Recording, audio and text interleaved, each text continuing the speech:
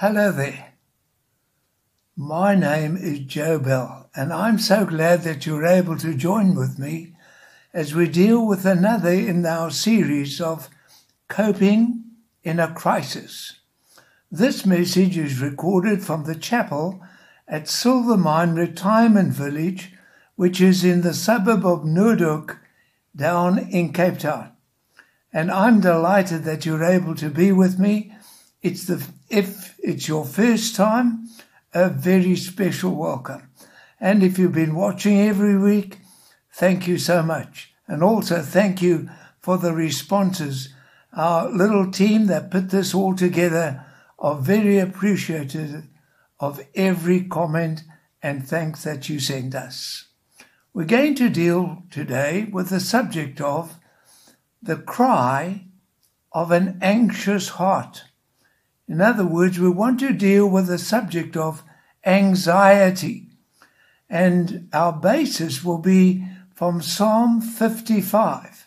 You remember it was written by David, and we're going to look at how he struggled with the subject and the problem of anxiety. Years ago, there was a newspaper and magazine counselor by the name of Anne Landers. People used to write in and ask her to help them with their problems and their difficulties and their pitfalls. And it's estimated that about 10,000 people wrote in every month. And she tried to answer as many questions as possible. And one day somebody asked her if there was one problem that surfaced more than any other. And her response was anxiety. And she went on to say that people are anxious of life itself. A Christian counselor in America wrote a little while ago that he said in his country that anxiety had reached epidemic proportions. And all around us today, there are men and women, young and old, who are battling with apprehension, unease, worry, distress, and anxiety. And I think to compound the problem, we're suffering with the effects of lockdown, the depressing news bulletins, the frightening predictions, the staggering statistics, and of course the fake news that seems to be abounding. And it's almost as if there is a dark cloud descending upon us, causing us to worry, to give way to disquiet, to nervousness, and to anxiety. And I would like to look today at this Psalm 55, and see what were the causes of David's anxiety, and of course, what was the cure. And first of all, we'll notice there that in the causes of his anxiety, David gave way to fear. It's quite amazing, isn't it, that he was a man who suffered with anxiety at all. You would never expect him to. As a young man, he defeated a giant in battle. Later on, he built a mighty empire. He united a divided nation. He was a prolific writer. And he could claim that the Lord was his shepherd. And of course, when you go to the New Testament, when God makes reference to David, he says he's a man after my own heart. But here we find David, of all people, giving way to anxiety. Listen to what he wrote in his psalm in verses 3, 4, and 5. He said, "My thoughts trouble me, and I am distraught. My heart is in anguish within me. The terrors of death assail me. Fear and trembling have beset me, and horror has overwhelmed me." That's the cry of an anxious heart? Well, let's look at the causes that brought about anxiety in the heart of this man. As you read the psalm, you'll notice that his mind was in a turmoil. He felt as if death were hanging over him like a sword. He was at the point of collapse, and his emotions spilled over into fear, and his fear into anxiety. And the only answer initially he thought was, listen to what he said, "Oh, that I had wings of a dove, I would fly away." David thought that the answer to anxiety was to run away, to fly away, to get away, to move away, to get out of the way. Beloved, it's a good reminder to us that when we've got to make important decisions and critical ones, that we don't do so when we're experiencing distress and tension and pressure. But David's fear, strangely enough, was the fear of death. You remember, it was David who wrote, "Though I walk through the valley of the shadow of death, I will fear no evil." And now he says that the terrors of death assail him. In other words, it was death that was troubling him. It was death that harassed him, that disturbed him, that tortured him. And he's in a position where he gives way to anxiety. Have you noticed this COVID-19? What it has done? It has thrust death and dying onto the center of the stage. It reveals our fragility. The global crisis is teaching us how weak we are as human beings. We all have to be in control, don't we? Captain of our destiny, masters of our fate. But what do we find? We're using masks, disinfectant sprays, taking cover in seclusion, distancing ourselves from others. And it reminds us just how very frail we are. And when fear grips our minds and our hearts and our thoughts and our emotions, anxiety takes over. The second problem that David had was not only the fear and the fear of death, but betrayal. David had a wonderful friend for a while. Ahithophel was his name. He was one of David's advisors. He was a close comrade. He was a companion of long standing, a fellow believer. They used to worship together, sing together, pray together, and join together in temple praise of Almighty God. They were together. And then something happened. Ahithophel betrayed David. The trust was broken. The companionship was severed. I might remind you that betrayal is not always from outsiders, but sometimes from friends.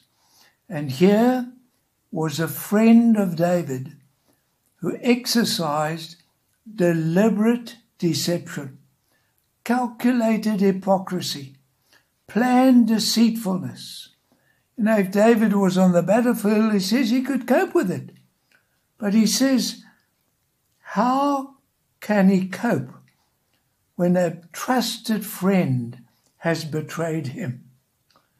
Towards the end of last year, a book was published written by Dr. Sheila Graham Smith. The title of the book is Tell the Truth About Adultery. And Dr. Smith tells her story in the book. And she tells how her husband who they were married for 20 years. He was the pastor of the local church.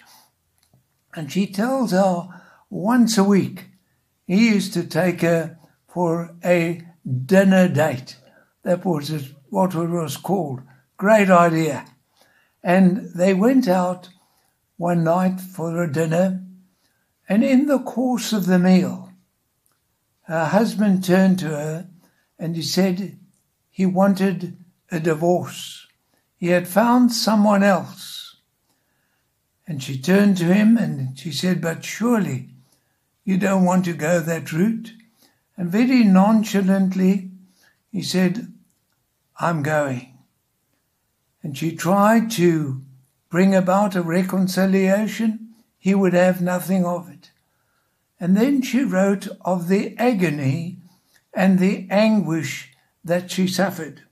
She went on to say that when she heard those words and the effects of it, there came about grief, sadness, shock, and misery.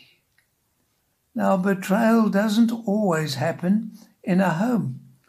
Sometimes in a business environment, sometimes in the family, sometimes in a friendship, even in a church. And maybe I'm just speaking to somebody and you know all about betrayal. You've been betrayed and you've felt the terrible hurt and the agony of it. You have been left shattered. In fact, you've never recovered. And the pain lives on with you in your mind and heart. And that was David's problem. And the causes of fear and betrayal led him to give way to a heart that was filled with anxiety. And we read of the cry of an anxious heart. But what was the cure? You know, right at the end of the Psalm, Psalm 55 and verse 22, David gives us one of the greatest promises in the whole of the Bible. Listen to what he wrote.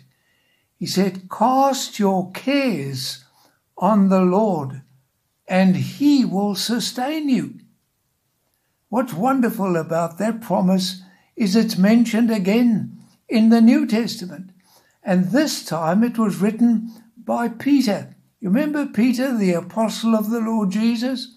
He knew all about fear. He knew all about betrayal. And he wrote these words, "Cast all your anxiety on Christ, because he cares for you." And the word that he uses for anxiety is also the word that we have for distraction.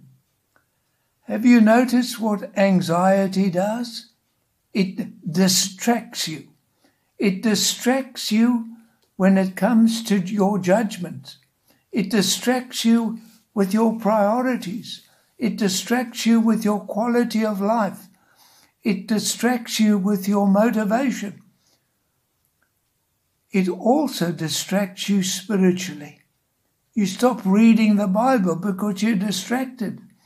You stop praying because you're distracted. You stop walking with Jesus because you're distracted. And both men tell us that when there is this anxiety and this cry of pain and hardship, what ought we to do? And maybe there's a fear in your heart or a betrayal or whatever it may be.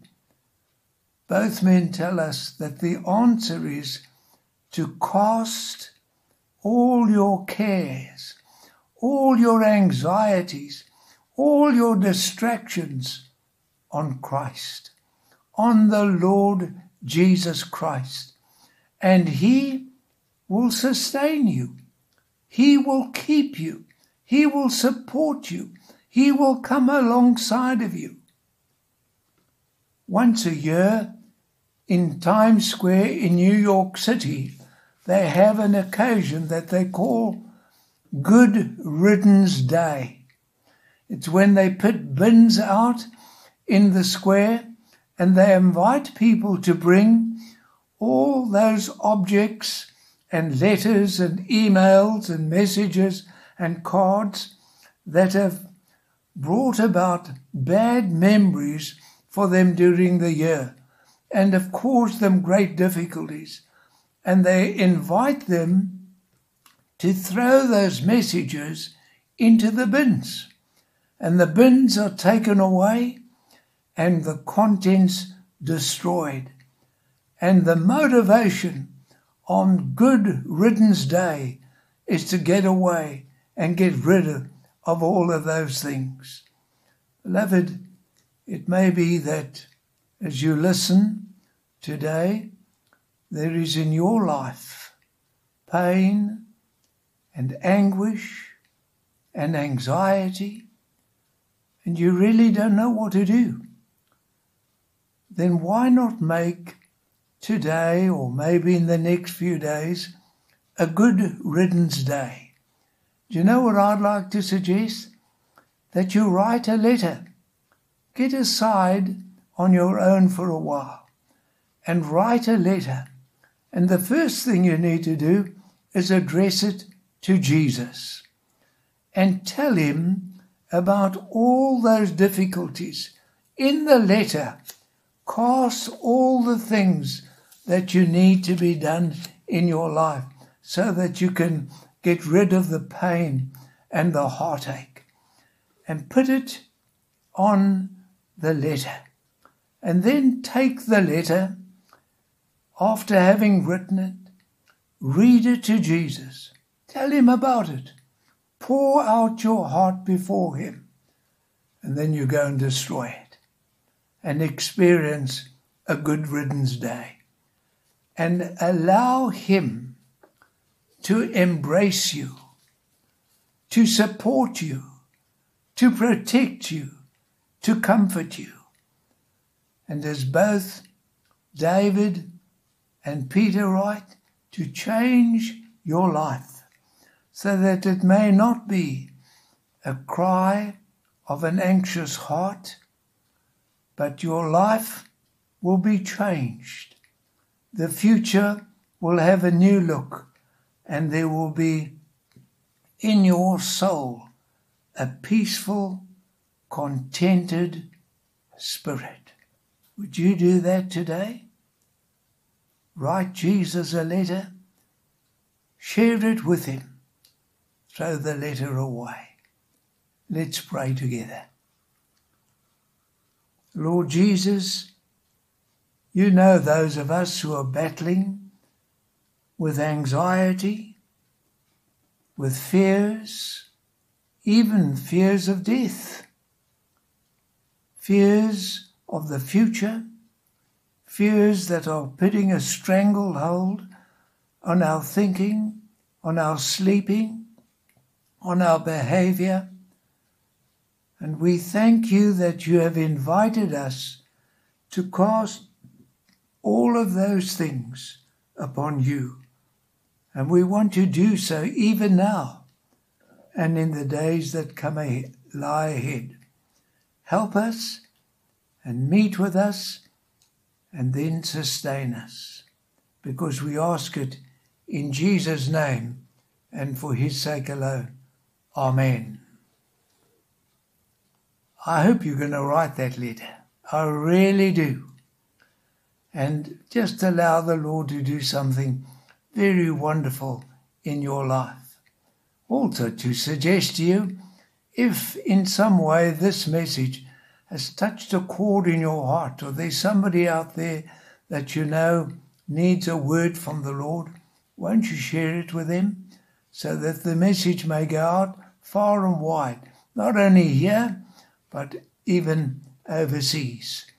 And then next week we take up a further message on coping in a crisis, and the subject will be worry, and it is worthless. Hope I'm going to see you. God bless you and be with you.